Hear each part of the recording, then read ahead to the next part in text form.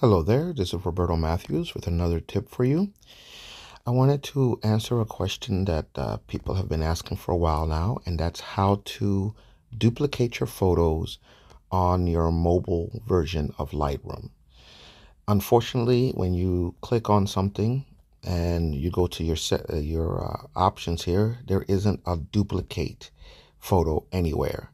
So this is a little workaround that I discovered, which works very, very well. These are all raw files. And so what we're going to do is we're going to go up to the right-hand corner here, and we're going to click on Share. We're going to go to Export As.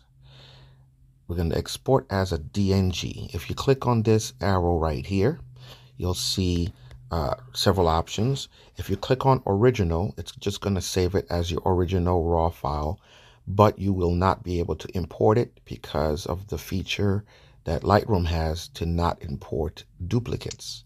So all we're doing is rewrapping the raw file into a DNG file. So once we do that, we don't need to do any of the other options unless you would like to change the name, but I'm keeping the original name. And then we'll click Engage. Now it exports it. Now you're going to go to the bottom right-hand corner and you're going to add that same photo you just exported from the device. It says here raw. You add that, and there's your photo.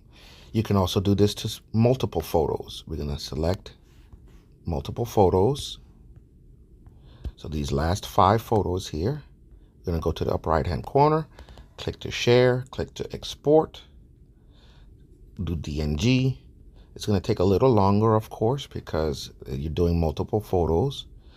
So just remember that that might take a little while, depending on the size of your photo and how many photos you're downloading. Once it's exported, we're going to say OK. We're going to go to Add Photos from Device. And here's the last 5 photos. We're going to say Add.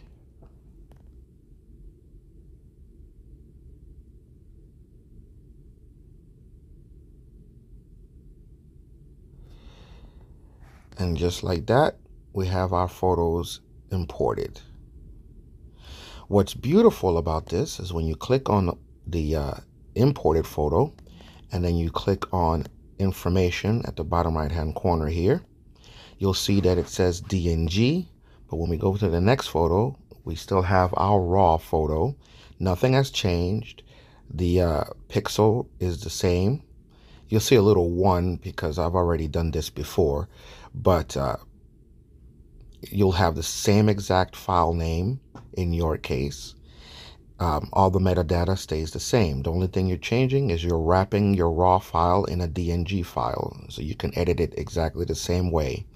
Even when I go to, for instance, the light, it's exposures and not, how when you do a regular JPEG, the exposure is not as, it doesn't look like this. So if you have any questions, please feel free to comment below. Don't forget to like this video if it was helpful to you. And don't forget to subscribe if you'd like more videos like this. Have a wonderful day.